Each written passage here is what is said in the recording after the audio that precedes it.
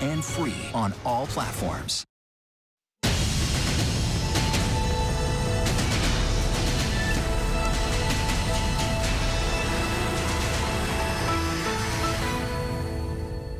My parents taught me that unlike the many barriers that they had had to face growing up, my path was clearer.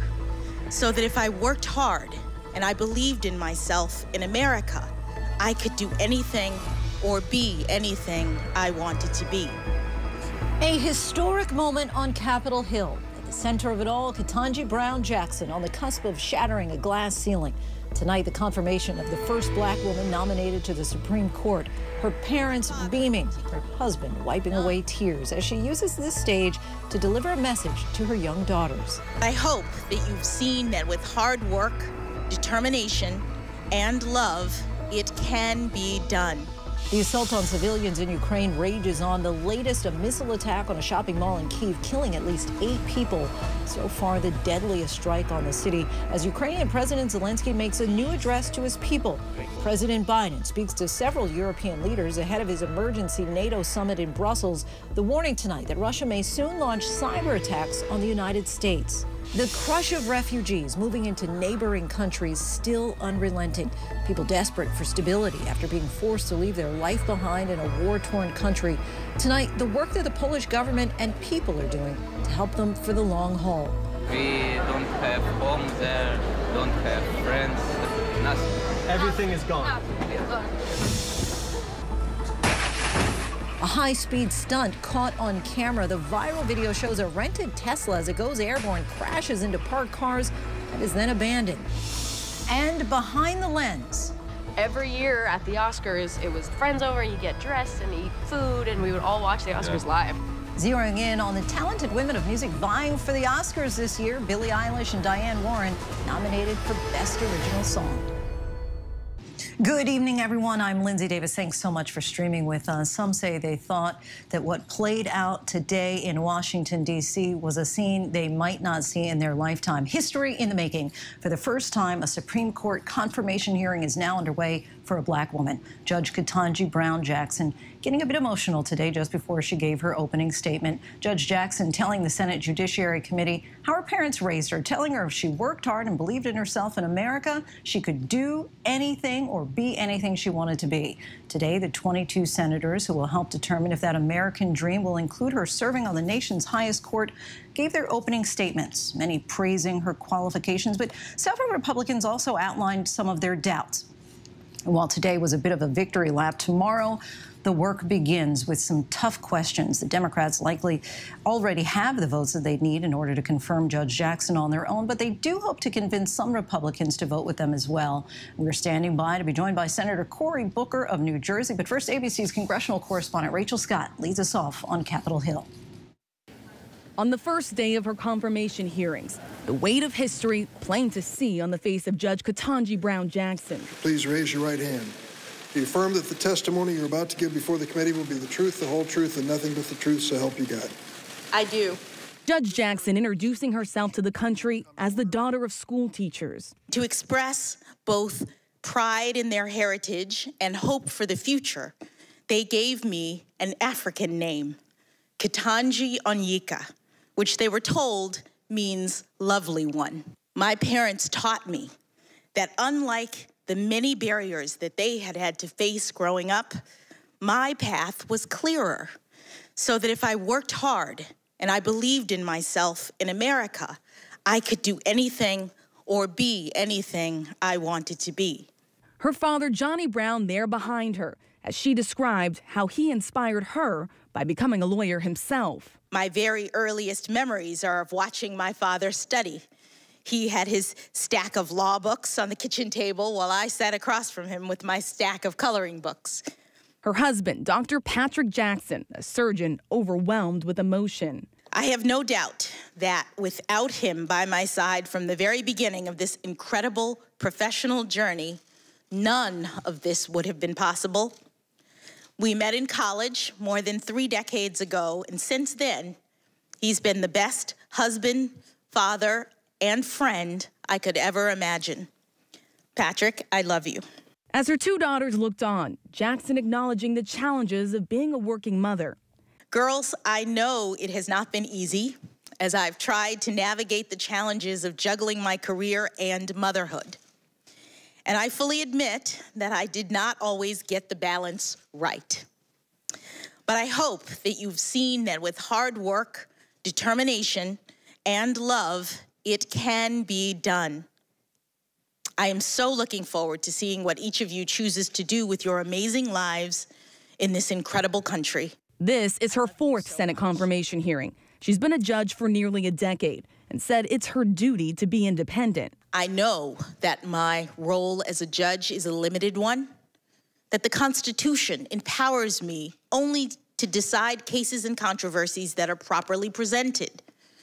And I know that my judicial role is further constrained by careful adherence to precedent.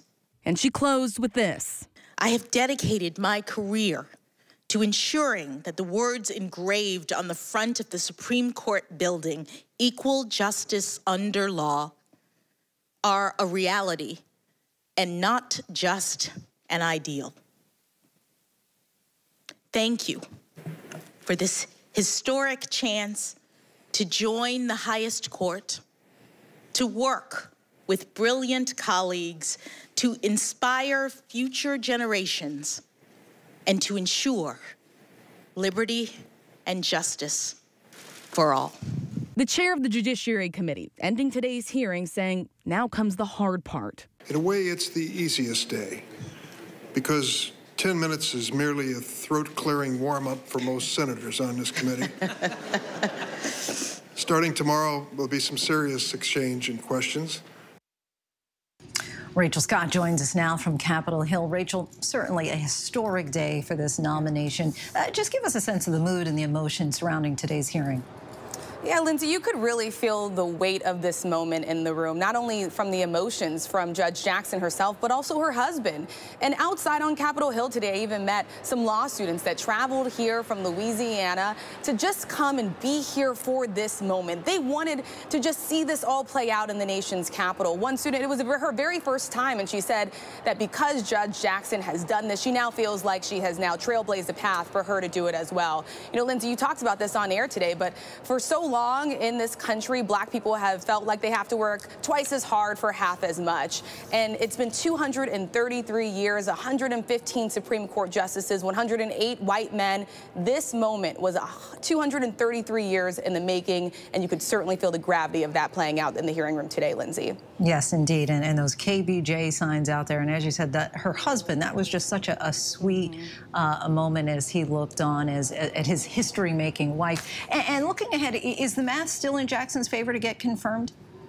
It certainly is. You know, Democrats, I think, are hoping for some bipartisan support. She certainly did receive it when she was confirmed to the D.C. Circuit, earning the support of 3 Republican senators, but there's no guarantees that that will happen this time around. The reality is, though, Democrats don't even need it. You know, elections do have consequences. Democrats have the majority. Judge Jackson can be confirmed with a simple majority, 51 votes, and they're on track to do just that, barring any surprises, Lindsay. Rachel Scott reporting in from the Capitol. Thanks so much, Rachel.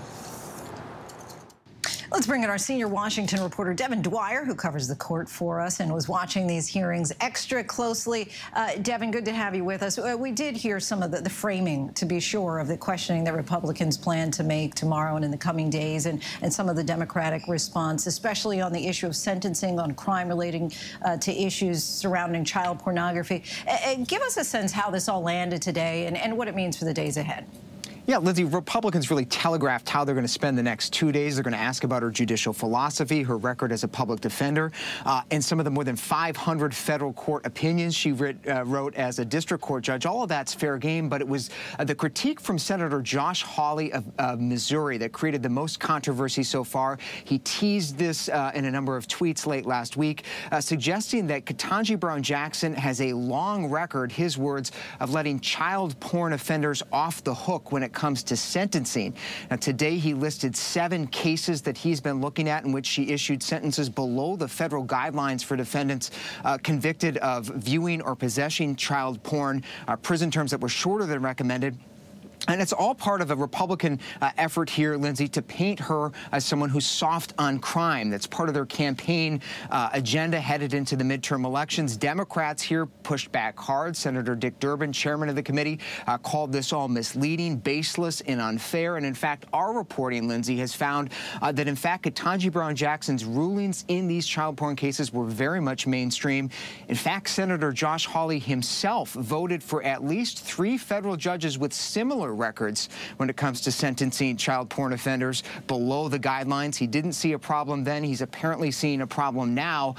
The National Review called his attacks a smear, and tomorrow, for the first time, Lindsay, we'll get a chance to hear from her directly when she'll be asked about those allegations. And of course, he's pushing back, saying, well, in those cases, he wasn't making a decision for someone to become a Supreme Court justice. And we also got to see a bit of Jackson's demeanor, her poise in her opening statement today. And she goes into these hearings with a fair amount of experience fielding questions from the senators. After all, this is her 4th go-round. Her 4th go-round, no Supreme Court nominee in at least 30 years since Clarence Thomas has had as much experience in this room behind me, facing questions from the senator. She's ready for this moment, primed for the spotlight. Today was no doubt her biggest television audience, her introduction to the country. All of that will sort of come to a head tomorrow. She'll begin to face the grilling from Republicans and Democrats, 11 members on each side, an experience that is unlike any other a federal judge will have in their career. And Lindsay, we're told it will stretch for 19 hours of questions over the next 2 days. So buckle up. It's going to be a long haul. That's right. Long road ahead. All right, Devin Dwyer, our thanks to you. Thanks, Lindsay.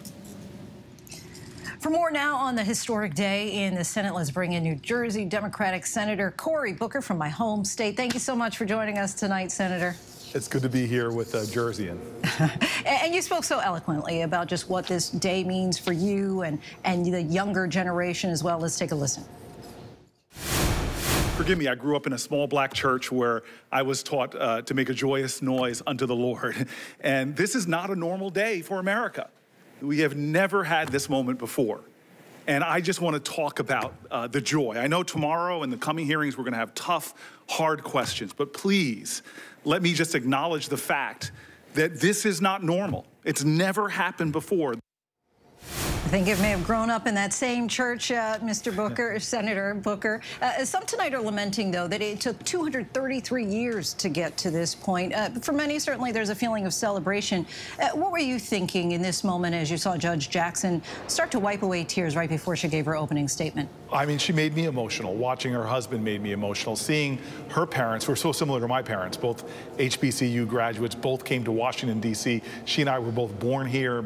Her mom and my mom worked in the D.C. public schools. Her dad graduated from the same college as my dad did. And I think there are many of us around this country, but even those who are not black, that look at her and see someone they can relate to. This is an extraordinary moment for America, whatever your political background is, to have this many years, more than 200 years of generally women being excluded, minorities being excluded. This is the shattering of a glass ceiling before our eyes, and generations to come will look back at this as a historic, seminal moment. And you spoke today about how we say justice for all, but there are those who believe that those words have been really diminished by a lack of representation. If Judge Jackson is ultimately confirmed, in concrete terms, what might this mean as far as the notion of justice for all? Well, you've got somebody with a different lived experience, and we have a criminal justice system that is still rife with injustice. We know this. Brian Stevenson, as I said today, says it so eloquently. We have a criminal justice system that treats you better if you're rich and guilty than poor and innocent. A lot of people don't feel like the gears of justice work for them because they're not wealthy, they're not privileged, or what have you. And we've seen tragedies in the criminal justice system that just don't seem fair. The court itself, through the politics of our time, has lost legitimacy. And so I think this is going to be a very affirming moment for America. I think more Americans will look to the court now and feel like they are represented on it. But more importantly, we have a woman of extraordinary competence. She has more judicial experience than most of the justices on the Supreme Court. She brings, for the first time ever, public defender's perspective onto the Supreme Court, this is a good day for America. It'll add to the richness of the bench, and I do believe it's going to add a lot more hope for better tomorrows. And our Devin Dwyer just reported on the issue Republican Josh Hawley has raised on Judge Brown's sentencing on crime-related issues, including child pornography. We also saw Senator Marsha Blackburn really just go in for the jugular today. When you saw this line of attack coming from your colleagues, what was your reaction? Was today the day for that? Well, look, they are senators, full-fledged members of the Judiciary Committee. They can use their 10 minutes for whatever they want. That's not my concern. The reality is, if you just look at who's vouching for this justice already, Republicans and Democrats from the bench, appointed by presidents of both parties, are vouching for her. The Fraternal Order of Police, this is one of the toughest and largest, it is the largest police union in the United States of America, has endorsed her. If you look at the fact that victims advocacy groups like the National Children's Alliance has vouched for her. So a lot of these critiques are just not adding up, and they won't hold up. Their attempts to, I think, in many ways, try to undermine and besmirch the truth of the matter, which is she's an extraordinarily competent judge. She's been tough, fair, and she actually has been a bridge builder between the partisan divide, and I think she'll be a consensus builder on the court. And you just mentioned how so many Republicans have already come out and vouched for her. As you know, all three of former President Trump's nominees received close confirmation votes. Justice Gorsuch got the most votes with 54. Do you anticipate that more than a handful of Republicans might support Judge Jackson?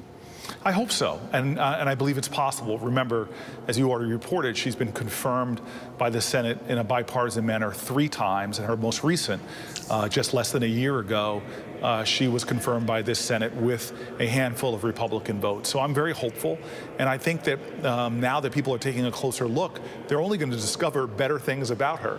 I was blown away in my private meeting with her. She is an extraordinary human being. Her story, the more she talked about her family and her life, her grit and grace came out. I think that there is a chance that she can get even more than the vote she got for confirmation on the circuit court. But again, I'm very confident she's going to be confirmed one way or the other. I think a bipartisan vote, though, would be good for America, frankly.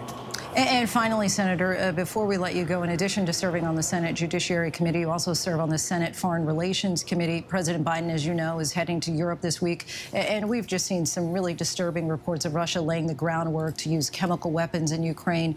Would that, in your mind, be a red line where the U.S. and NATO at that point just have to move past sanctions and get directly involved in this conflict?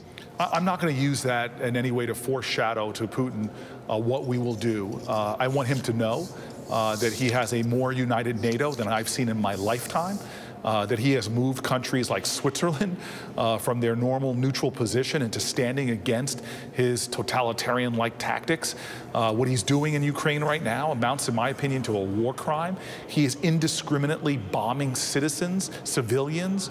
It is despicable what's happening. So this coalition that we have is determined to stop him, and the Ukrainian people, their grit and their guts is extraordinary. So what we're seeing on TV is awful, but I know that Putin has no pathway towards some kind of victory in Ukraine. And I know that free peoples of the world are more and more united, in this country even, in a bipartisan manner. We're all united in stopping Putin and standing in every way possible in support of Ukrainians. Senator Cory Booker, so appreciate your time and insight tonight. Really appreciate it. Thank you very much. Supreme Court Justice Clarence Thomas will spend another night at Sibley Memorial Hospital as he continues treatment for flu-like symptoms. The Court Information Office says that Justice Thomas was admitted on Friday and is being treated with antibiotics. His illness is not COVID-related and is expected to be released in a day or two. And our coverage of the confirmation hearing of Supreme Court nominee Ketanji Brown Jackson continues. Join us tomorrow morning at 9 a.m.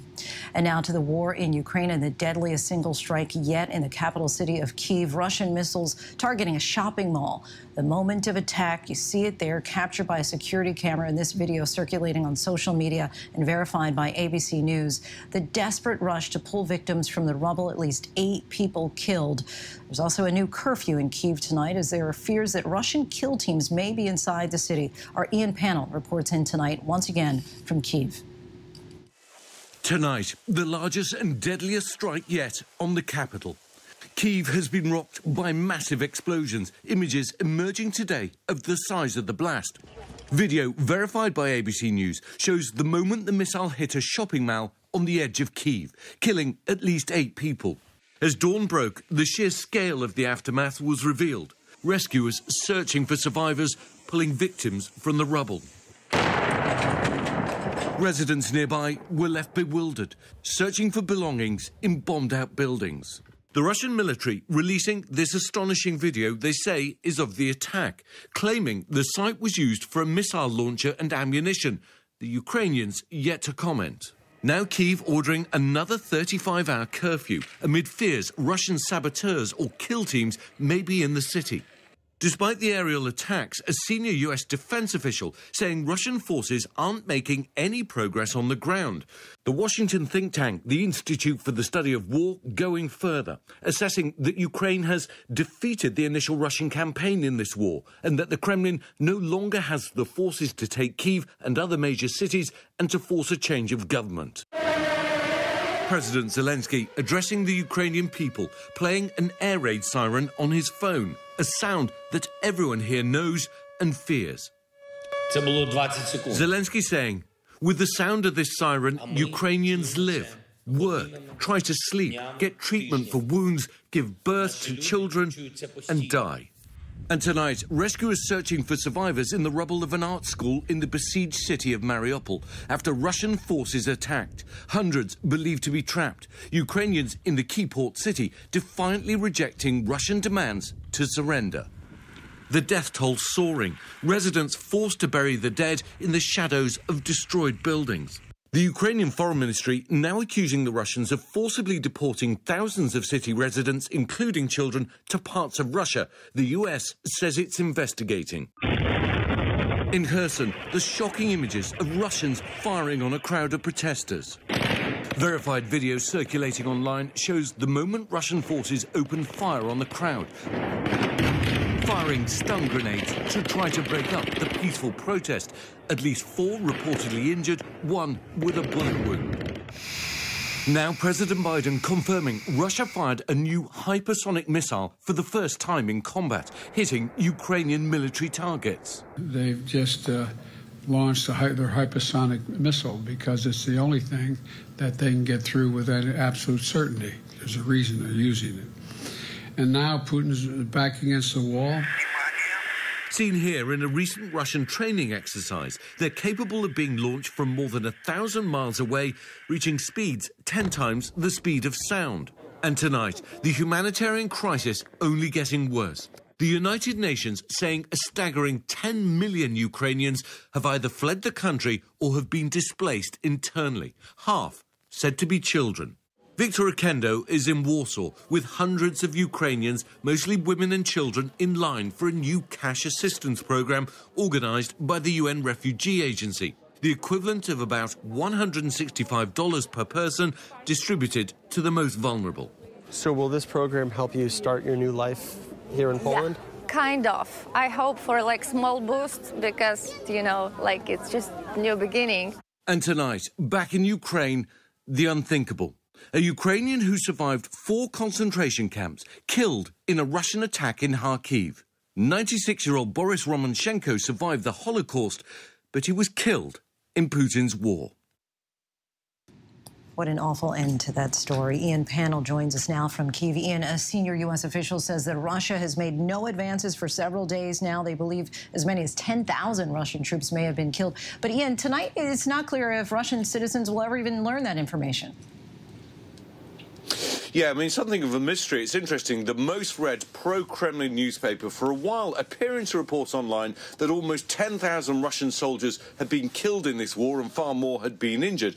Now, that is by far much higher than any official figures. But shortly after, here's where the mystery kicks in. That number suddenly disappeared from this article on their website, with the paper then later claiming that they'd actually been hacked.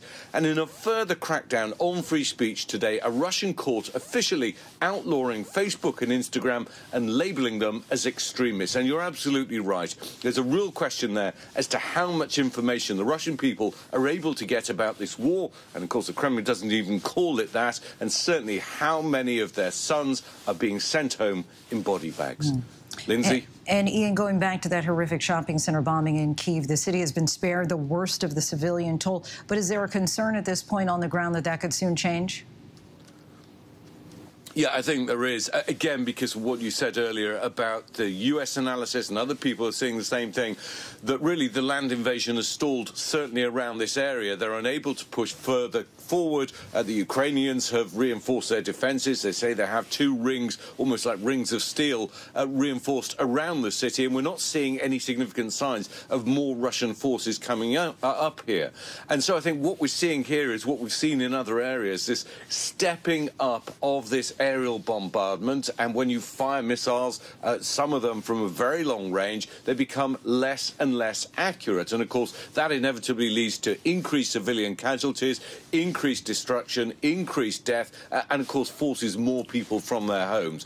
And we have to wait and see whether this starts to look like some of the terrible scenes from Mariupol and those other cities. But I think there is a fear that that is probably the next stage in this conflict. Lindsay? A real fear there. Ian Panel, our thanks to you reporting in from Kyiv once again.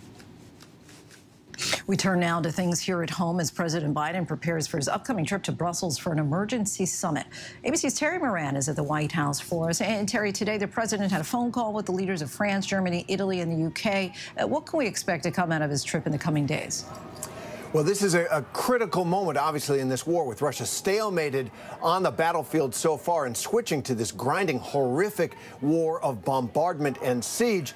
Today, an hour-long call with crucial NATO leaders, and then that summit later in the week, looking for ways to answer this new moment with undoubtedly more weapons and humanitarian assistance to Ukraine, more pressure on Russia, more sanctions, perhaps, because things are getting even more desperate. Just now, tonight, the president telling reporters that he can confirm he believes Russia has used that hypersonic missile. It was interesting what he said about it. He said that missile is a, quote, consequential weapon that is almost impossible to stop. But then he went on to explain why he thinks Russia is using such a weapon. He said it's the only thing they can get through with absolute certainty. And he said it shows that Putin's back is up against the wall. The president and the allies closely coordinating. They can sense that Russia is stalemated, back on its heels, and they want to take advantage of this moment. Lindsay? Shows perhaps the level of desperation there. Terry Moran reporting in from the White House. Thanks so much, Terry. Now tonight to the severe weather outbreak from Texas to the East Coast. 57 million Americans on high alert for severe storms, in some cases heavy spring snow and even tornadoes. Texas tonight already seeing at least 1 confirmed twister.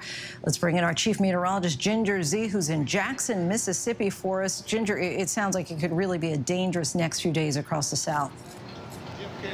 You know you're going to have a dynamic system in a couple of days when you've got a blizzard warning in the Texas Panhandle and just 200-some miles away, tornado watch with active tornadoes. So that's exactly what we're seeing. Already reports of schools hit in Jacksboro, Texas, just about an hour-and-a-half northwest of Fort Worth. That same cell is crossing the Red River right into Oklahoma now, still torturing the land there. I wish it were just that cell. It is not. It is an entire line of storms that have passed through I-35, moving through really heavy populated areas, and we'll still have that ability to twist tonight, Lindsay. As it moves through Louisiana in the overnight hours, most of that's a damaging wind threat. But by tomorrow, late morning, early afternoon, enough heat, you add that and you've got the wind shear, and that means you could have more tornado action from Mississippi, even into Alabama. So we're watching for this, that red area, with not only the chance of damaging wind, but also tornadoes. It's why I'm here in Jackson. It's an earlier in the day event, and it's really going to have to come together just right. But I have to tell you, if you do not have a shelter, you need to think about where you can find one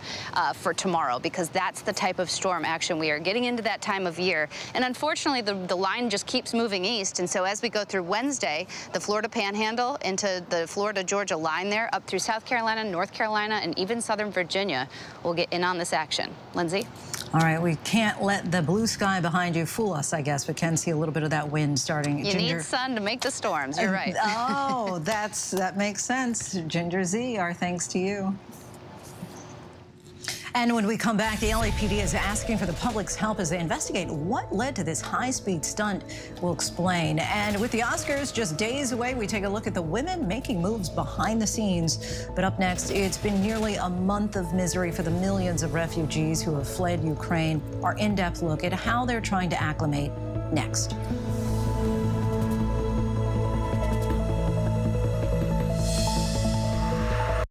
It was an extraordinary story. A computer salesman was supposed to report to prison to begin a 17-year sentence. They let him turn himself into jail with no escort. No one thought he would run. How do you evade capture for 25 years? How do you do that? Now, join the search, following the U.S. Marshals as they uncover new leads in a global manhunt. Can you help catch this fugitive? Have you seen this man? Have you seen this man? Have you seen this man? Listen and join the all-new hunt wherever you get your podcasts. The deeper you go into black markets, the darker it gets. Traffic, Wednesdays at 9 on National Geographic. It was a scary time. In the 70s, you had multiple bodies showing up in Los Angeles. There were so many murders happening. You had to have a name for it, serial killer. There was a human head in there. This was premeditated evil. We have this clock. This person is going to do this again. It's me against the killer. Who's going to win? We'll see who laughs last. What came next was unlike anything they had ever seen. These days, with so much going on, it's hard to keep up. While others are recapping yesterday's headlines, we're bringing you the right now. This is the busy border crossing. Steel barricades, another strike. The right now look at the day ahead, how it affects you and your family. Record high gas prices. The threat of cyber warfare. Is peace possible? World News Now beginning at 2 a.m. Eastern, followed by America This Morning. America's #1 early morning news. Streaming here on ABC News Live. Right now, with so much at stake, Sunday mornings, this is the place. Taking on all the tough questions, straightforward reporting, no spin, no hype, no bull. Thank you for making ABC's This Week with George Stephanopoulos the #1 Sunday morning news show versus the competition. Welcome to This Week. Take America's #1 news with you anywhere you go, anytime, free. Download the ABC News app now. Breaking news, exclusives, 24/7, there for you with one touch. The ABC News app. Download it now. She was diva, drama, money and fame, amazing, the prime housewife. Then suddenly, we've seen a lot of things on The Real Housewives, but we've never seen anyone be arrested. Unpredictable rich woman. Sign me up. America's #1 news, ABC News. Most watched, most trusted, and streaming live to you anytime, anywhere, and free. This is ABC News Live, America's #1 streaming news, free to you 24/7. Watch America's #1 news whenever you want it, wherever you are, anytime. ABC News Live, streaming live and free on all platforms. Just imagine if you had to leave everything you own behind to start an entirely new life in a new country. That is the reality for so many Ukrainians now trying to get back on their feet in Poland. The government, the Polish people, and many organizations are doing everything they can to help as refugees now attempt to settle in for the long haul. Our Victor Kendo has been traveling across Poland and brings us this in-depth report. They've been waiting for hours. Thousands of people now in a foreign land with an uncertain future. Not to see a football match at Warsaw National Stadium, but for a chance to score a social security number that will pave the way for a new life in a new country. We need to adapt to new life. Tonight, the Polish government and people rolling out the welcome mat for millions of Ukrainians escaping the war-torn country. Of the more than 3 million who have left Ukraine so far, 2/3 have come to Poland, the population in Poland's capital increasing by a staggering 20% in less than 3 weeks. Katya Pankiv explaining how they have no home to go back to in Lviv. I lost my job and lost my apartment because other refugees living there already. So we are looking for any possibilities to understand what we're standing on. She's one of many taking advantage of a new UN program now underway in Warsaw to distribute money to refugees. Some are sleeping in the rough, and they really need help. So we hope that this cash assistance acts as a bridge to get them on their feet. The need so great here. We met Ilya from Kyiv. He's been sleeping on the floor of a Warsaw train station with his grandmother, mom, and sister, waiting to find a more permanent roof over their heads. I want to go in Kyiv, going in Kyiv, but Russia. Timur and Olga arriving from Kharkiv with their family, traveling 6 days before making it to Warsaw. A line of buses waiting to take them and countless others to a help center. We don't have home there, don't have friends in Warsaw. Don't have school. Nothing. Everything is gone. Officials now urging Ukrainians to make their way to more rural areas and smaller towns where more resources may be available. At the moment, they are focused on the biggest cities because they think that this is like the main chance for them. But in the smaller cities, there's also aid, there's also help, there are also people willing to help. In this town of 16,000 people, they've welcomed 600 refugees. Well, there's no way, as a dad, I can look at mums with kids, right, and not cry and think, what can we do? Andrew Eddles offering his spare cottage to 14-year-old Oleva's family. Oleva pictured here with his younger sister, mother, and grandmother last May, fleeing Kharkiv along with his cousin after spending days inside this bomb shelter with their dog. Here it's way better. First of all, no explosions. So you feel safer here? I feel way safer here. Only 40 minutes outside Warsaw, the town of Milanovic, a community opening their doors to the most in need. And to be clear, you've never met before, right? Ale jakby żeby była jasność, państwo się nie znacie. Nie znamy się. This mother and son fleeing Ukraine with all they could carry, now relying on strangers for shelter. This local Polish woman taking them to stay with her mother across town, and they are the lucky ones. Poles now creating makeshift shelters in any empty space they can find.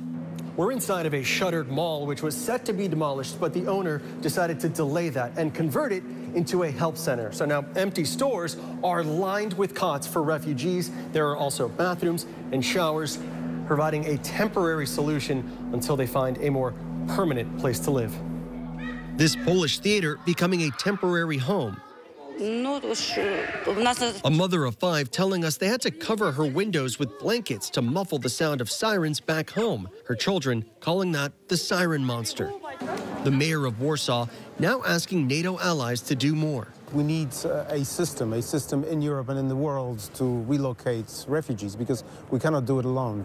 What I'm asking all of my friends in the Western world, help us out and let's do it in a way which is well planned, enough of improvisation.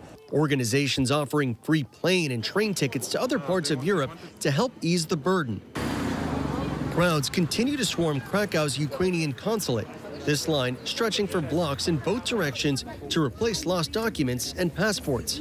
Outside that national stadium in Warsaw, thousands lining up to apply for their new Polish ID numbers, equivalent to Social Security numbers, called a PESEL. Why was it so important to get that PESEL number? I need PESEL for many things. I need work, for money, for bank account, for staying here in Poland until the war ends. 2,600 PESEL numbers assigned in 2 days at the stadium alone, more than 120,000 throughout Poland and counting. They grant access to legally find work, apply for a mortgage, send children to school, and receive monthly public transportation passes. Inside the stadium, refugees bring their documents, fill out the paperwork, take new photos, and if approved, walk away with their new numbers within hours. We have about 100 stalls here. For now, the maximum number of people that can be processed one day is about 1,000. Olena registering her son Ahad for his new ID number. Still in disarray, like so many others, she's now planning their new future in Poland. Our thanks to Victor for that. And still ahead here on Prime, the tragedy on the highway that led to the death of 2 state troopers in Pennsylvania. The deadly plane crash as investigators in China look into claims that it simply dropped out of the sky. And we now know no bracket has been safe on the men's side. But what about the women's NCAA tournament? We take a look by the numbers. But first, our tweet of the day. The movie Selena is coming back to theaters.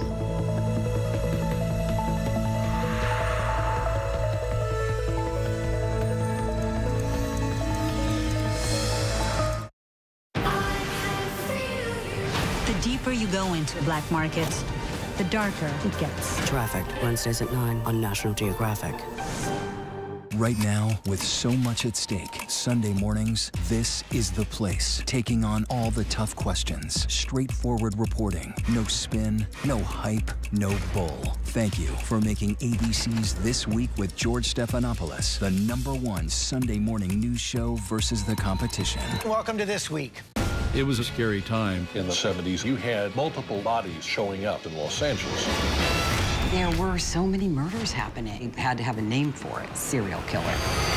There was a human head in there. This was premeditated evil. You have this clock. This person is going to do this again. It's me against the killer. Who's going to win? We'll see who laughs last.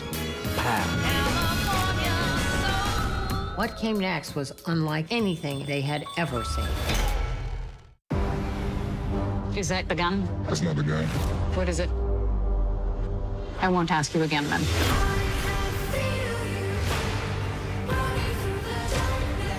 Are you a Nazi? The deeper you go into black markets, you could be putting your life at risk. the darker it gets. Why hasn't anyone come out and spoken? It's about the money. That's why we do it. Trafficked, new episodes Wednesdays at 9 on National Geographic.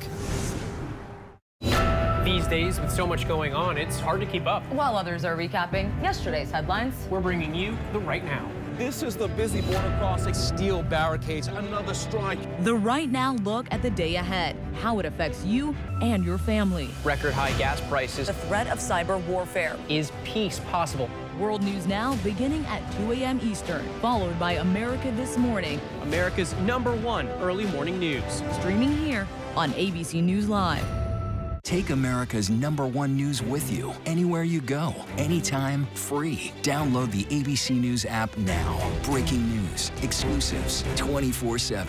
There for you with one touch. The ABC News app. Download it now. I risked my life. If I was caught, they would have put a bullet in my head. That would have been one of the most deadly acts of domestic terrorism ever in the United States. He put himself in jeopardy for us. Welcome back, everyone. We are still absolutely buzzing about the St. Peter's Peacocks as the 15th seed secured their Cinderella spot in the NCAA Men's Sweet 16 this weekend.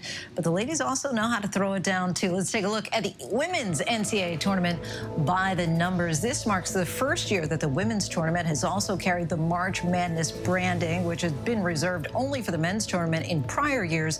The change comes after an outcry last year over some of the subpar resources and facilities that women had in their tournament compared to their male counterparts. And this year, the women have lived up to the Madness moniker with 8 wins by double-digit seeds in the first 2 rounds so far, tying the record set in 2018. The biggest upsets came Sunday from 2 10th seeds, knocking off a pair of top 2 seeds for the first time since 2016 as the Creighton Blue Jays beat Iowa and the South Dakota Coyotes dominated Baylor on their home court. That ended Baylor's streak of 12 straight appearances in the Sweet 16. But even with all the upsets, the 4 #1 seeds have all advanced to the next round. That includes the defending champions from Stanford, whose Fran Beliebe became just the 3rd woman to put down a dunk in an NCAA tournament game, joining legends Candace Parker and Brittany Griner. And we still have lots to get to here on Prime tonight. The deadly home explosion, several generations in one family wiped out, and the investigation that's now underway. And the superstar who now says he's retiring. But first, look at our top trending stories on abcnews.com.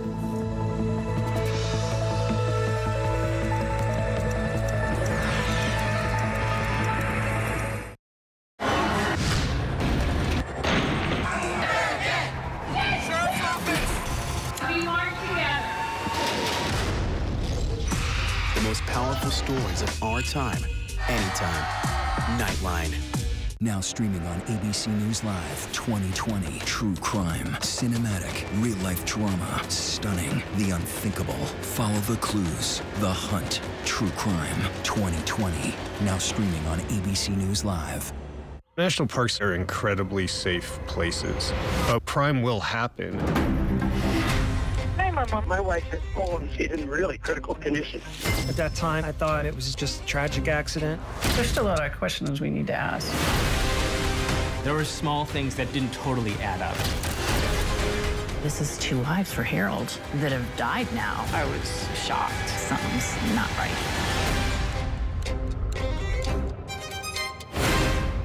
Admit it. These days, what you need to know seems to change just about every day. What is it that you really want to know, need to know? To help you not just get through your day, but to make the most of it.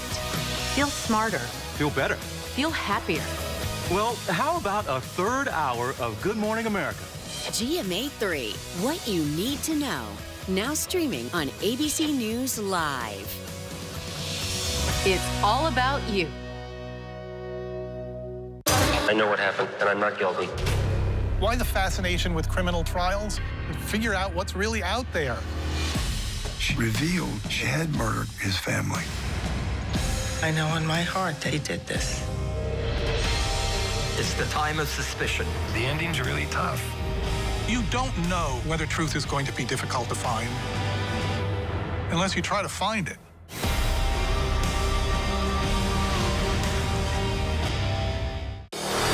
America's #1 news, ABC News.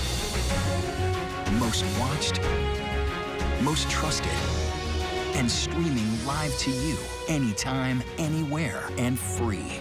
This is ABC News Live, America's #1 streaming news. Free to you 24/7. Watch America's #1 news whenever you want it, wherever you are, anytime. ABC News Live, streaming live and free on all platforms. GMA tomorrow, wake up with Matt. Perfect. Matt Damon. Good morning, America. Then Wednesday, say good morning to Pam. Pam Anderson live. Plus, we're counting down to Oscar, and nobody does Oscar like GMA.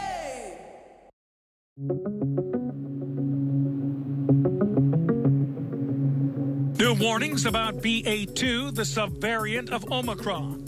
Dr. Anthony Fauci, chief medical advisor to President Biden, says it could become the dominant COVID strain in the U.S. It's 50 to 60% more transmissible than Omicron, which he says could turn into a slight blip in coronavirus cases over the next few weeks. But Dr. Fauci says it does not appear to cause more severe illness. Hopefully we won't see a surge. I don't think we will. The easiest way to prevent that is to continue to get people vaccinated, and for those who have been vaccinated, to continue to get them boosted. Supreme Court Justice Clarence Thomas is in the hospital. He was admitted Friday with flu-like symptoms. The court saying he was admitted to a D.C. area hospital Friday evening. He underwent tests, was diagnosed with an infection, and is being treated with intravenous antibiotics. The court saying he's expected to be released from the hospital in a day or two. The 73-year-old has no known health problems. He will not participate remotely in arguments. Police in Dryden, Michigan say 4 people have died after a mobile home fire. Local and state investigators are still on the scene searching for a cause, but officials say the fire started after an explosion that happened at 5 a.m. I heard an explosion. It woke me up. And I came and looked out the door, and the house was in a horrible blaze. Officials say it is too early to tell whether any foul play was involved. Video of a dramatic high-speed stunt in a Tesla is going viral. The video shows the vehicle going airborne and crashing into 2 parked cars just as it lands. The rented Tesla was abandoned at the scene. This video posted on YouTube, there you see it, shows the Tesla airborne as it gets to the top of a hill in Los Angeles. I opened up the door to look outside, and there was a headlight right next to my front door, and then I went out onto the road, and there was just broken up garbage pails strewn everywhere. LAPD is asking for help from the public to identify the driver, who is still on the run, and offering a reward of $1,000 for information that leads to an arrest. It looks like a trooper might be down. They're doing CPR on him right now. Officials say 2 state troopers were responding to a call about an individual walking on I-95 southbound. The state police officers were killed while trying to help a man walking along the roadway. All 3 were standing on the highway when they were fatally struck by a suspected impaired driver who's now in custody. Dispatch tried to attempt to contact the troopers, at which point they couldn't, and they sent backup. Upon arrival of the other troopers, there were some witnesses attempting CPR on the troopers on the left side of the road.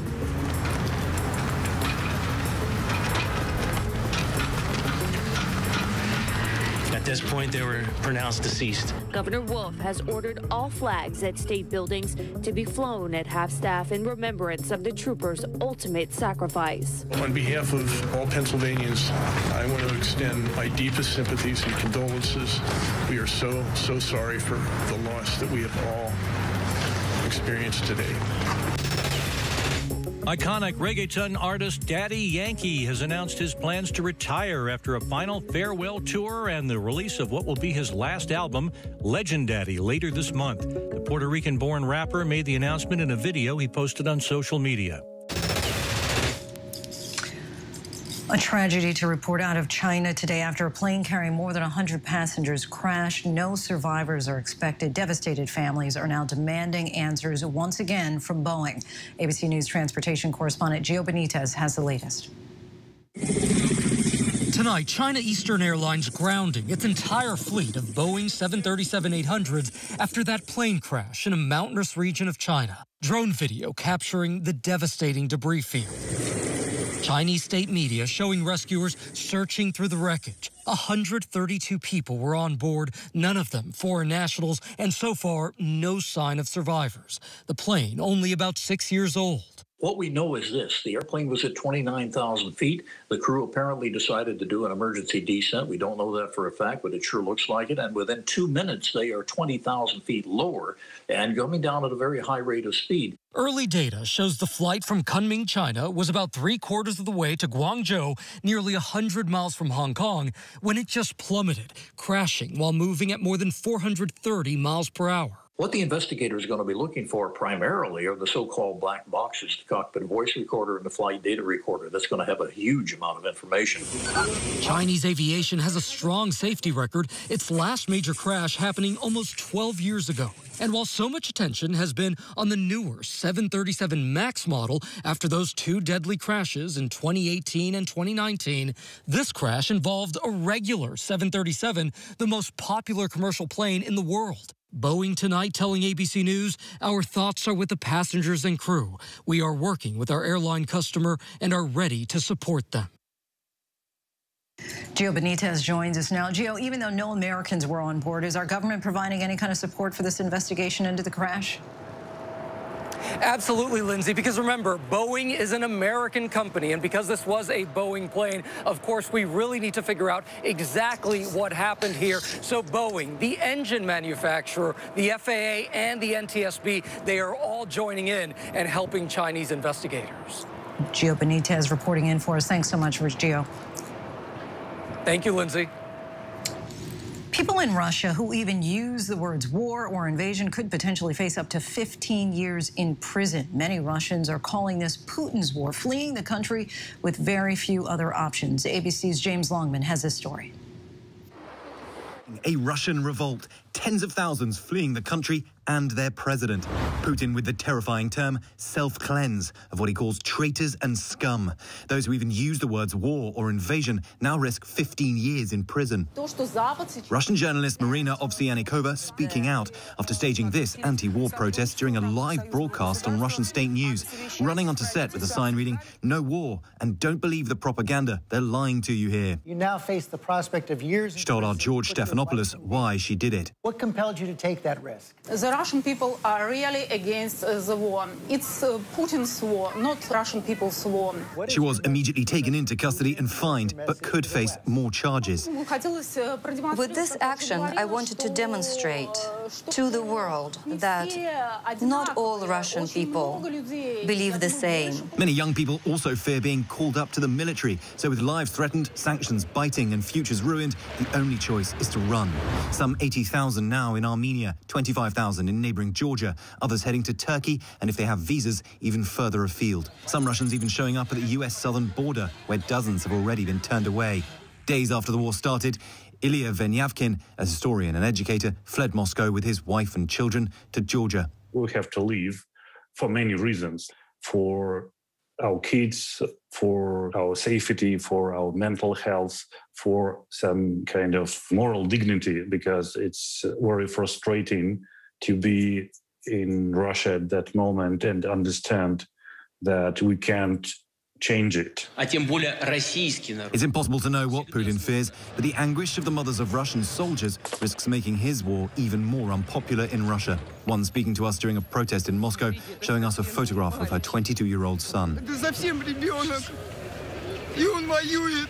За что? Just heartbreaking to see that. Our thanks to James. And now our look ahead to the Academy Awards this Sunday.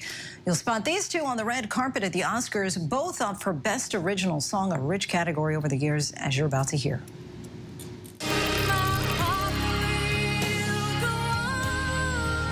From love songs to rap battles to iconic dance sequences.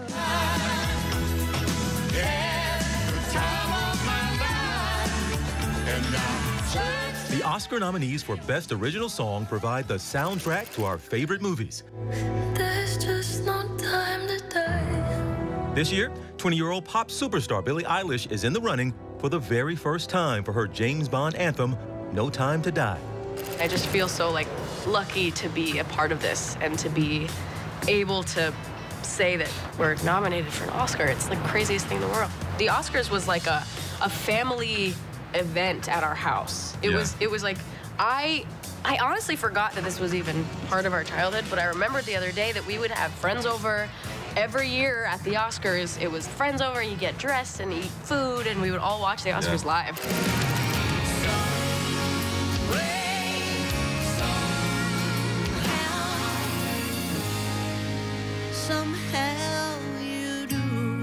Meanwhile, legendary songwriter Diane Warren is nominated for Somehow You Do from 4 Good Days. If you win an Oscar in 2022, what will that mean to you and how will you celebrate? Well, I will faint if they say my name. Yeah. This is my 13th nomination, and I've never won yet. You've been waiting. I've been waiting. I've been waiting 34 years. Yeah. So maybe this is the year. Lucky number 13? Yeah. Lucky number 13. For these women behind the lens, the nomination is an honor. Eilish calling it a peak life experience. It's really just a once-in-a-lifetime thing, and getting nominated is the real part that's important, you know? And I am a big fan of everyone in our category, so I would want all of them to win. I'm humbled by that, because the people that nominate in my category, in the music category, for song and score, are the best of the best of the best of the best. And good luck on Sunday. Before we go tonight, our image of the day. For the first time in 2 years, revelers, onlookers, and anyone else who likes to look at gorgeous photos are able to head to our nation's capital for the annual Cherry Blossom Festival. And that is our show for this hour. Be sure to stay tuned to ABC News Live for more context and analysis of the day's top stories. Thanks so much for streaming with us.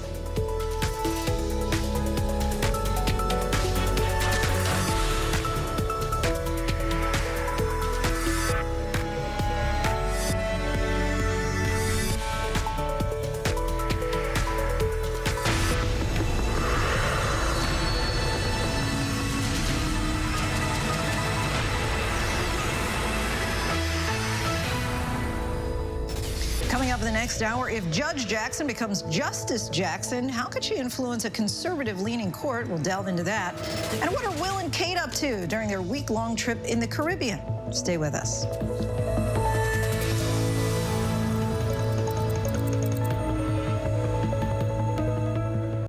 With so much at stake, so much on the line, more Americans turn here than any place else. ABC News World News Tonight with David Muir, America's #1 most watched newscast, now streaming on ABC News Live. Elizabeth Holmes found guilty on 4 counts of fraud, facing the possibility of decades in prison. Now, we take you inside the courtroom and behind the scenes. The Dropout, Elizabeth Holmes on Trial. Listen wherever you get your podcasts. National parks are incredibly safe places, but crime will happen. Hey, my wife has fallen. She's in really critical condition. At that time, I thought it was just a tragic accident. There's still a lot of questions we need to ask. There were small things that didn't totally add up. This is 2 lives for Harold that have died now. I was shocked. Something's not right.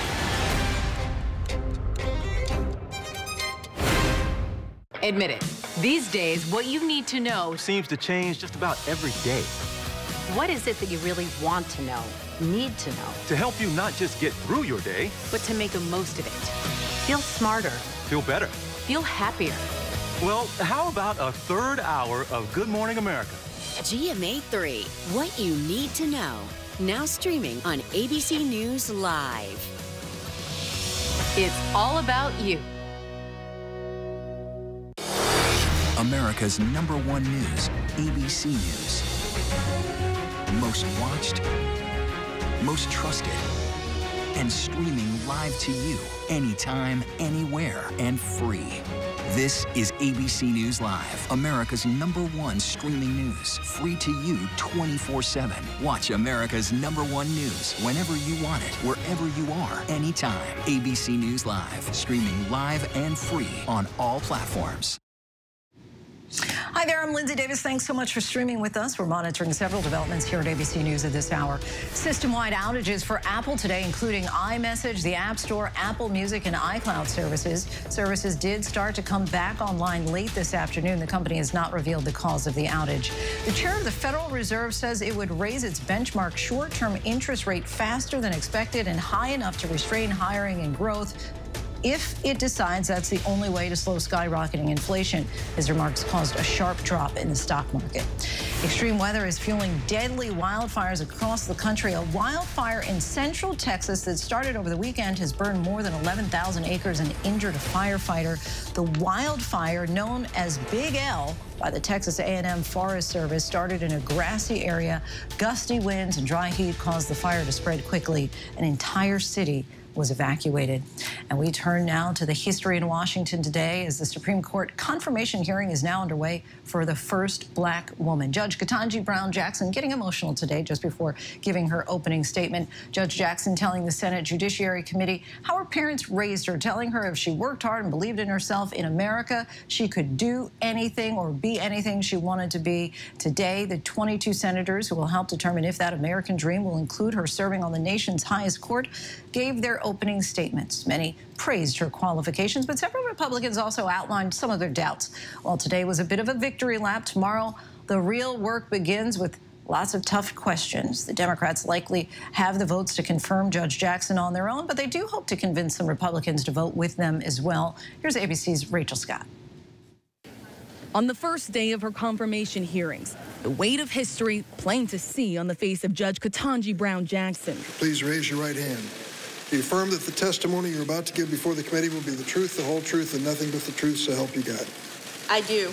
Judge Jackson introducing herself to the country as the daughter of school teachers. To express both pride in their heritage and hope for the future, they gave me an African name, Ketanji Onyeka, which they were told means lovely one. My parents taught me that unlike the many barriers that they had had to face growing up, my path was clearer, so that if I worked hard and I believed in myself in America, I could do anything or be anything I wanted to be.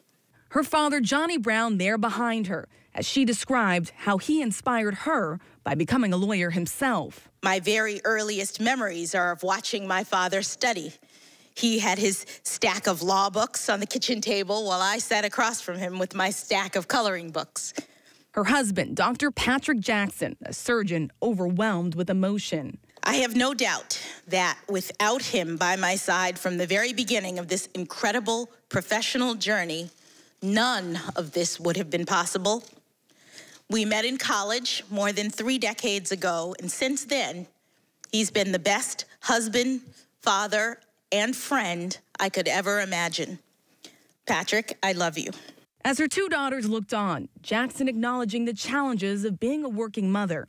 Girls, I know it has not been easy as I've tried to navigate the challenges of juggling my career and motherhood.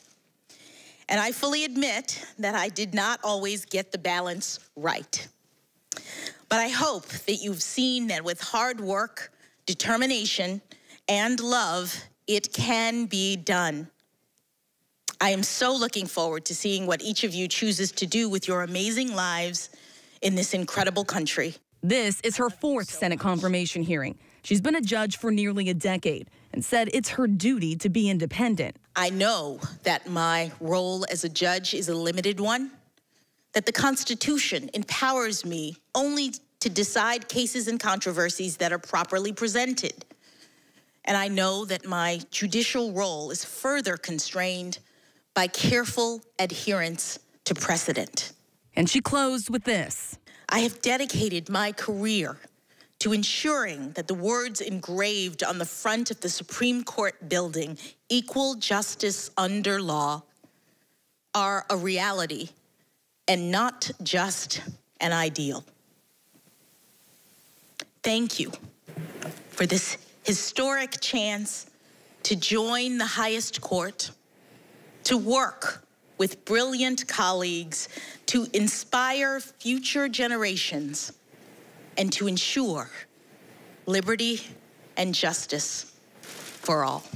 The chair of the Judiciary Committee ending today's hearing saying, now comes the hard part. In a way, it's the easiest day, because 10 minutes is merely a throat-clearing warm-up for most senators on this committee.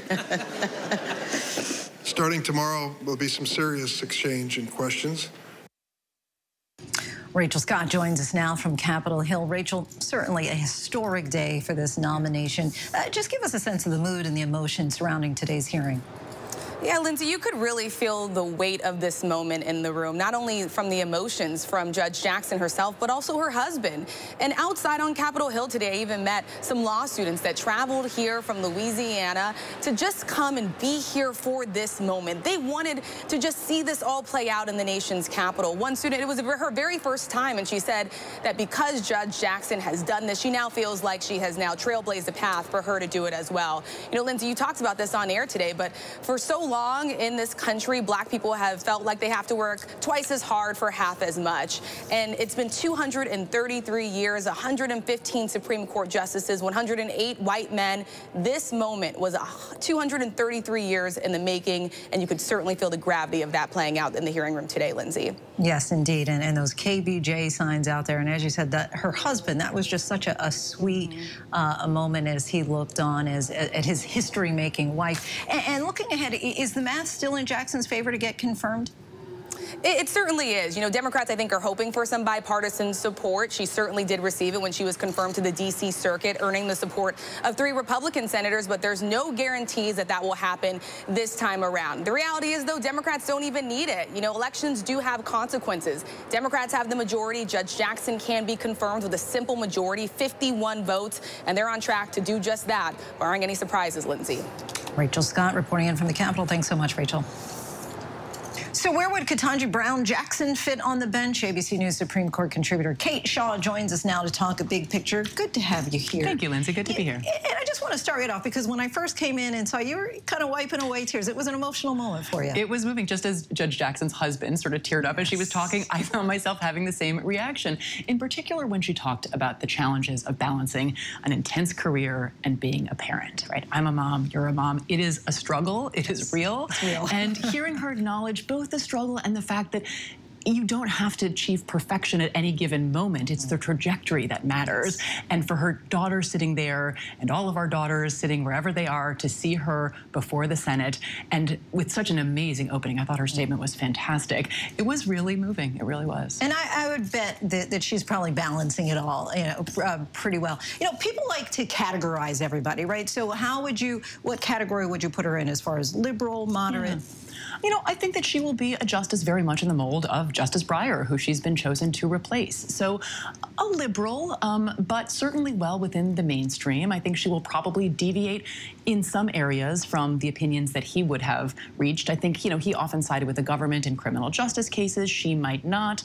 She might break with him on some religious liberty cases, but for the most part, she'll be, I think, a justice in his model.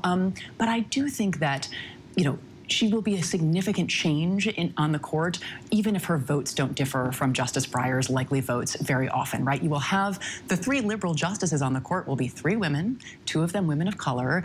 And even if what they are doing is just issuing righteous dissents in cases, I think that will have a certain symbolic and substantive quality because it is emanating from these 3 female justices that will just, I think, mark a real change on the court. Again, even if the results in cases aren't any different. It's that difference between the voice versus the vote, yes. Right? And they will certainly have, and she will, if confirmed, have a unique perspective and voice there.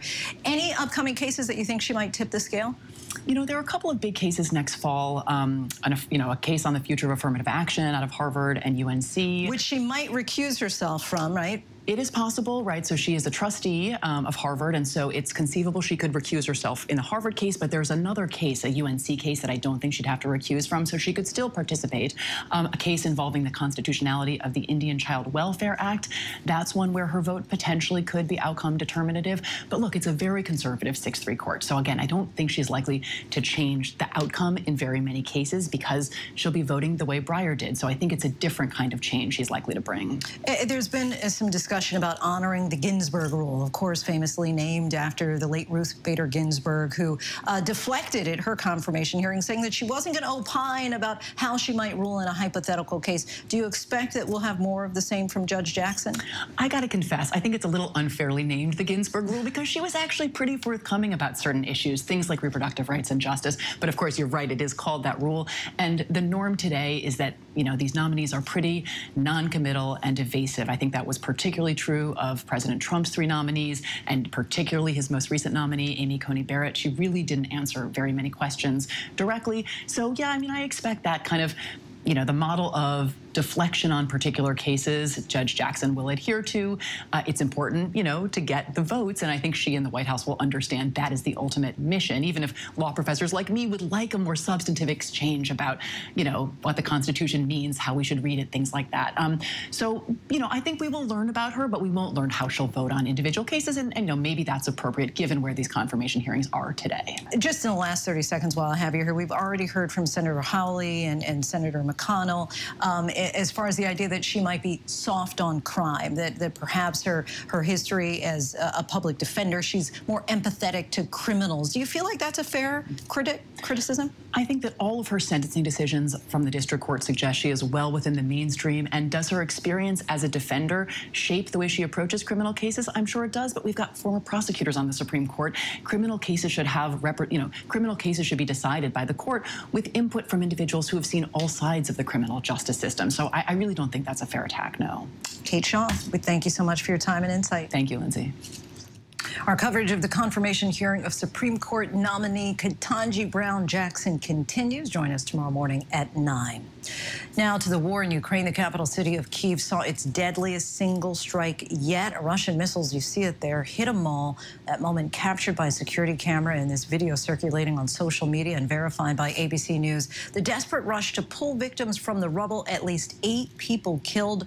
There's also a new curfew in Kyiv as there are fears that Russian kill teams may be inside the city. Our Ian Pannell reports.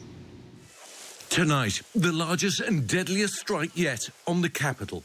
Kyiv has been rocked by massive explosions. Images emerging today of the size of the blast. Video verified by ABC News shows the moment the missile hit a shopping mall on the edge of Kyiv, killing at least 8 people. As dawn broke, the sheer scale of the aftermath was revealed. Rescuers searching for survivors, pulling victims from the rubble. Residents nearby were left bewildered, searching for belongings in bombed-out buildings. The Russian military releasing this astonishing video they say is of the attack, claiming the site was used for a missile launcher and ammunition. The Ukrainians yet to comment. Now Kyiv ordering another 35-hour curfew amid fears Russian saboteurs or kill teams may be in the city. Despite the aerial attacks, a senior U.S. defense official saying Russian forces aren't making any progress on the ground. The Washington think tank, the Institute for the Study of War, going further, assessing that Ukraine has defeated the initial Russian campaign in this war and that the Kremlin no longer has the forces to take Kyiv and other major cities and to force a change of government. President Zelensky addressing the Ukrainian people, playing an air raid siren on his phone, a sound that everyone here knows and fears. Zelensky saying, with the sound of this siren, Ukrainians live, work, try to sleep, get treatment for wounds, give birth to children, and die. And tonight, rescuers searching for survivors in the rubble of an art school in the besieged city of Mariupol after Russian forces attacked. Hundreds believed to be trapped. Ukrainians in the key port city defiantly rejecting Russian demands to surrender. The death toll soaring. Residents forced to bury the dead in the shadows of destroyed buildings. The Ukrainian Foreign Ministry now accusing the Russians of forcibly deporting thousands of city residents, including children, to parts of Russia. The US says it's investigating. In Kherson, the shocking images of Russians firing on a crowd of protesters. Verified video circulating online shows the moment Russian forces opened fire on the crowd, firing stun grenades to try to break up the peaceful protest. At least 4 reportedly injured, 1 with a bullet wound. Now President Biden confirming Russia fired a new hypersonic missile for the first time in combat, hitting Ukrainian military targets. They've just launched their hypersonic missile because it's the only thing that they can get through with absolute certainty. There's a reason they're using it. And now Putin's back against the wall. Seen here in a recent Russian training exercise, they're capable of being launched from more than 1,000 miles away, reaching speeds 10 times the speed of sound. And tonight, the humanitarian crisis only getting worse. The United Nations saying a staggering 10 million Ukrainians have either fled the country or have been displaced internally. Half said to be children. Victor Oquendo is in Warsaw with hundreds of Ukrainians, mostly women and children, in line for a new cash assistance program organised by the UN Refugee Agency. The equivalent of about $165 per person distributed to the most vulnerable. So will this program help you start your new life here in Poland? Yeah, kind of. I hope for like small boost because, you know, like it's just new beginning. And tonight, back in Ukraine, the unthinkable. A Ukrainian who survived 4 concentration camps, killed in a Russian attack in Kharkiv. 96-year-old Boris Romanchenko survived the Holocaust, but he was killed in Putin's war. What an awful end to that story. Our thanks to Ian. And imagine if you had to leave everything that you own behind to start a new life in a new country. That is the grim reality for so many Ukrainians trying to get back on their feet tonight in Poland. The government, the Polish people, many organizations are doing everything they can to try to help refugees attempt to settle in for the long haul. Our Victor Oquendo has been traveling across Poland and brings us this report. They've been waiting for hours. Thousands of people now in a foreign land with an uncertain future. Not to see a football match at Warsaw National Stadium, but for a chance to score a social security number that will pave the way for a new life in a new country. We need to adapt to new life. Tonight, the Polish government and people rolling out the welcome mat for millions of Ukrainians escaping the war-torn country.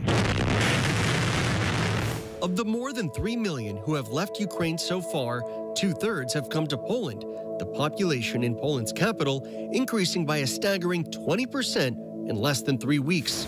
Katia Pankiv explaining how they have no home to go back to in Lviv. I lost my job and lost my apartment because other refugees living there already.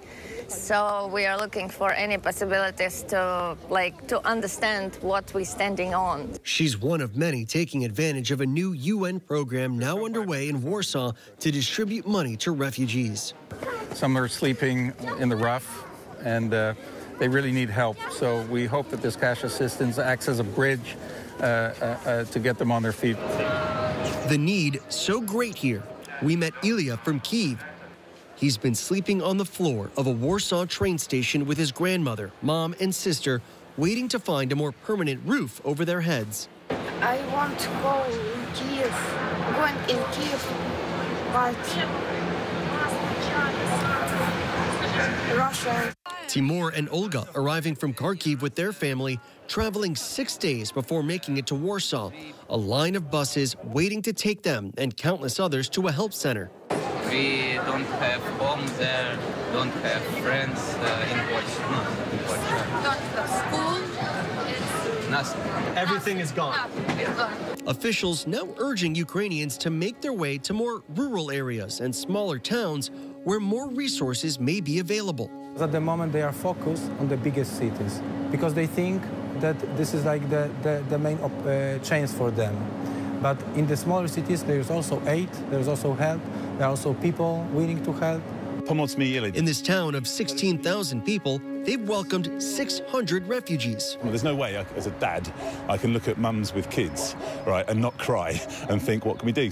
Andrew Eddles offering his spare cottage to 14-year-old Oleva's family. Oleva pictured here with his younger sister, mother, and grandmother last May, fleeing Kharkiv along with his cousin after spending days inside this bomb shelter with their dog. Here it's way better. First of all, no explosions. So you feel safer here? I feel way safer here. Only 40 minutes outside Warsaw, the town of Milanowic, a community opening their doors to the most in need. And to be clear, you've never met before, right? Ale jakby, żeby była jasność, państwo się nie znacie. Nie znamy się, nie. This mother and son fleeing Ukraine with all they could carry, now relying on strangers for shelter. This local Polish woman taking them to stay with her mother across town, and they are the lucky ones. Poles now creating makeshift shelters in any empty space they can find. We're inside of a shuttered mall, which was set to be demolished, but the owner decided to delay that and convert it into a help center. So now empty stores are lined with cots for refugees. There are also bathrooms and showers, providing a temporary solution until they find a more permanent place to live. This Polish theater becoming a temporary home. A mother of 5 telling us they had to cover her windows with blankets to muffle the sound of sirens back home. Her children calling that the siren monster. The mayor of Warsaw now asking NATO allies to do more. We need a system in Europe and in the world to relocate refugees because we cannot do it alone. What I'm asking all of my friends in the Western world, help us out and let's do it in a way which is well planned. Enough of improvisation. Organizations offering free plane and train tickets to other parts of Europe to help ease the burden. Crowds continue to swarm Krakow's Ukrainian consulate.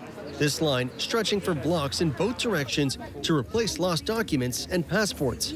Outside that national stadium in Warsaw, thousands lining up to apply for their new Polish ID numbers, equivalent to social security numbers, called a PESEL. Why was it so important to get that PESEL number? I need PESEL for many things. I need work, for money, for bank account, for staying here in Poland until the war ends. 2,600 PESEL numbers assigned in 2 days at the stadium alone, more than 120,000 throughout Poland and counting. They grant access to legally find work, apply for a mortgage, send children to school, and receive monthly public transportation passes. Inside the stadium, refugees bring their documents, fill out the paperwork, take new photos, and if approved, walk away with their new numbers within hours. We have about 100 stalls here. For now, the maximum number of people that can be processed one day is about 1,000. Polena registering her son Ahad for his new ID number. Still in disarray, like so many others, she's now planning their new future in Poland. Our thanks to Victor. And still to come, the investigation into the deadly plane crash in China.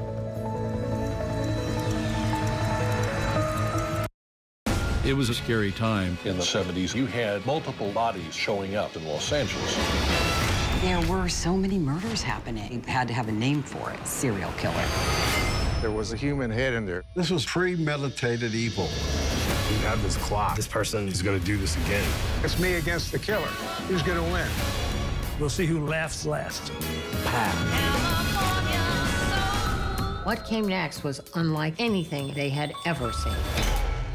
Now streaming on ABC News Live 2020. True crime, cinematic, real-life drama, stunning, the unthinkable. Follow the clues. The Hunt. True crime 2020.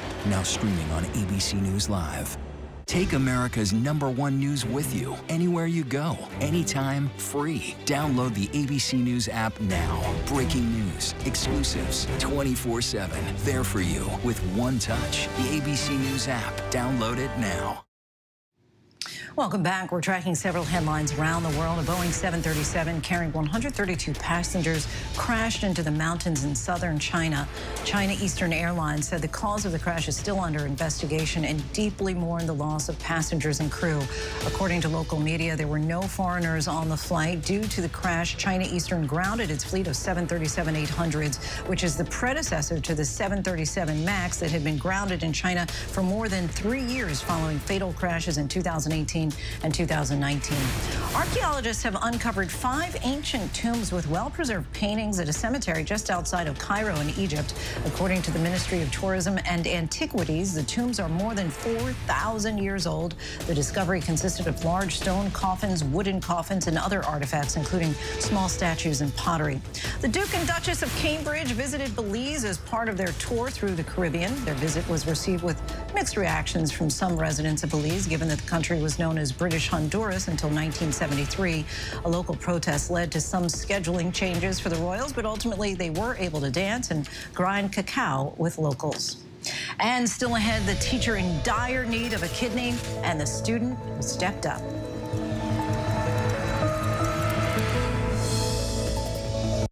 Right now, with so much at stake, Sunday mornings, this is the place. Taking on all the tough questions, straightforward reporting, no spin, no hype, no bull. Thank you for making ABC's This Week with George Stephanopoulos the #1 Sunday morning news show versus the competition. Welcome to This Week. Take America's #1 news with you anywhere you go, anytime, free. Download the ABC News app now. Breaking news, exclusives, 24/7.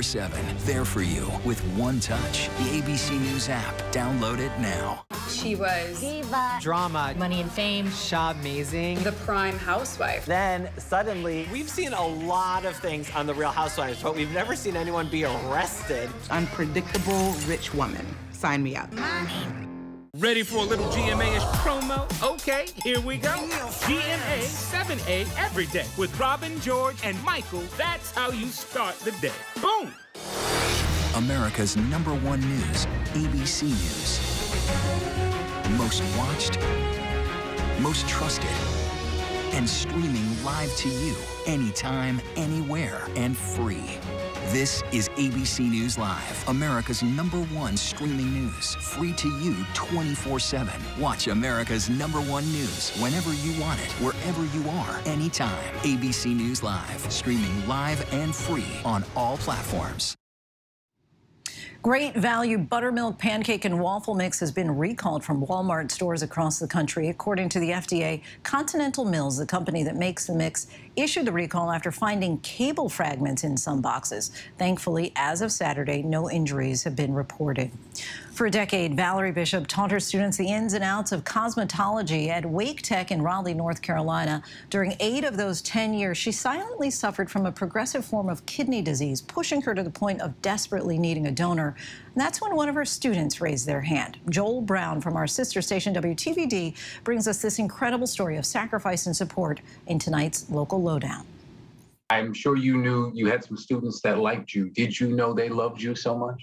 They have definitely showed their love. They have stepped above and beyond. This is how Valerie Bishop's Wake Tech students know her best. The kind, compassionate cosmetology professor with a smile that lights up the classroom. What they didn't know until a few months ago, Ms. Bishop's kidney disease had turned stage 5 renal failure, both kidneys rapidly deteriorating. It's irreversible. In desperate need of a new kidney, Bishop was finding it harder to keep the severity of her condition a secret. I shared with my students that I may be missing some time because I have to do doctor appointments, and they were inquiring, well, what was going on. When I want to do something, I do it.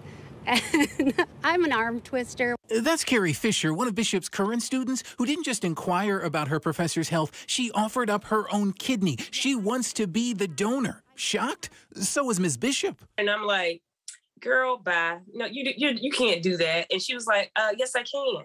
So since late last year, Carrie's been undergoing a battery of donor tests, hoping she's a match. She lost 38 pounds in less than 3 months to get to the acceptable BMI. There is no way, if this was not meant to be, there is no way that I would have lost that much weight. And meanwhile, Bishop's almost endless circle of current and former caring students rallied around her as well. As hope grew of a potential donor, Bishop's daughter Zoe organized a GoFundMe to help with medical costs, and former students like Daria Gonzalez, yes, she's amazing, made it their mission to get the word out. I can't do a whole lot, but maybe just raise awareness, and that's my goal. Then that big moment, UNC Hospital alerts Carrie on her phone. She and Bishop are a match. Said, which one do you want, the left or the right?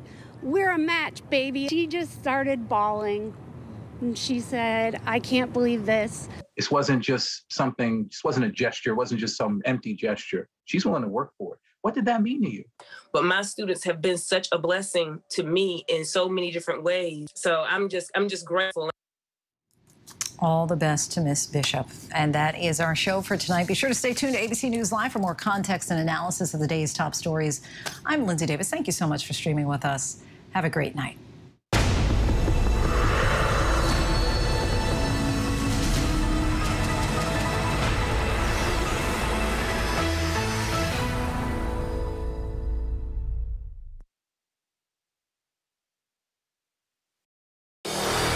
America's #1 news, ABC.